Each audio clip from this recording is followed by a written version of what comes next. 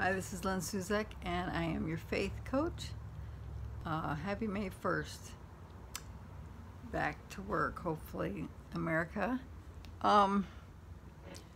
So I have this, it's like more than a theory. I just don't have a whole study done on it with my scriptures, so I invite you to do a study about it. But I'm sure that you probably even heard this before, somewhat. So the observation spiritually is that everything that is good is, is love based, and everything that's evil is fear based. So with that in mind, I would first I want to say that I'm pretty sure there's a lot of scriptures. I just don't know which ones to prove that. So I'm going to start by backing that up with at least the concept of God is love. So everything that, God is, He's healing, He's deliverance, everything He gives us is perfect, and all that is good, it comes from God. And also healing works through compassion, and we're also called to, fear not, over and over again in Scripture. So what I'm saying is, I think that the carnal mind, which leads to death, fear always, fear and death go together. Carnal mind is at enmity with God, and the carnal mind leads to death, but the mind set on the Spirit is life and peace. So our big battle right now, so many people, really it's, just basically we live in a fear-filled world. People call it a fallen world, but I'm going to say a fearful world, fearful and fear-filled. And our battle is constantly against fear and lies. I mean, there's so much lying going on, and people that are kind of split in their beliefs politically and what's really going on compared to what you're being told and all that. So back to fear and love. Things that go wrong in our bodies are all fear-based, I'm saying. So if we could constantly, put on our armor against fear, if that was your main goal, you would become healthier and healthier. Huh? So let's just talk about, first of all, depression is fear-based. All the mental illnesses and mental tortures are fear. Everything is fear. And now you could, it goes into lying. I mean, lying and delusion and all that goes together. Fear and lies go together. Anyway, your big battle is against fear, because if you're not perfectly sound in mind and body, then there's some fear in there, is what I'm saying. So I know that love and joy and peace are the opposite of fear, and that is what God wants us to have. And when we focus on anything fearful, I mean, negative things, I'm like trying to find things to watch once in a while to get my mind off things, but I mean, I gotta flip the commercials, or if the show I'm trying to watch is supposed to be funny, and then half of them are full of stuff that's would cause me some anxiety instead of being funny. So constantly turning your mind away from fear is a battle, but it is worth it to keep yourself in peace, and keeping your mind mostly just focused on the Lord, but the good things about God's character, constantly speaking God's word, that He always gives us the victory. So all day long, while we're praying for things or in battle for others, you know, my constant goal is to stay out of fear and focus on God's word and victory and healing, everything related to love and health and joy.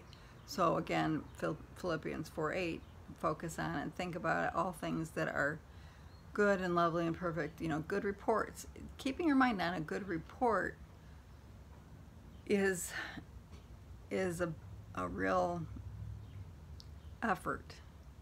So you have to basically, let's see, there is a scripture about battling to enter his rest, fighting to enter his rest.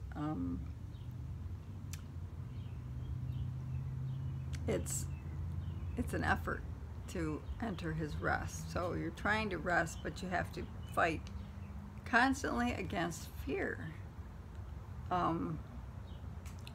Fear, doubt, and, you know, just we entertain ourselves with fear, and if you're not careful, you'll just slip right into fear and depression if you don't fight it. That's the constant battle. And also, when we are talking to each other, you know, we're supposed to be edifying each other and building each other up. It's always the case. Bringing people bad news is really not our calling. Nobody's calling is to inform people of bad news all the time. So I know I do want to be informed of what's going on. We have our sources of news that we like, but they're usually, you know, people that like to be on the positive side. That's our sources. And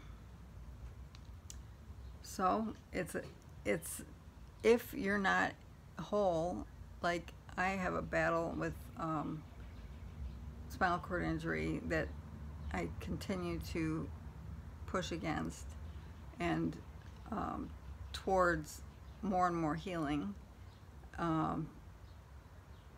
That is going to happen the more I focus on the word and the truth. So if you're not set free from something like me, the truth will set you free.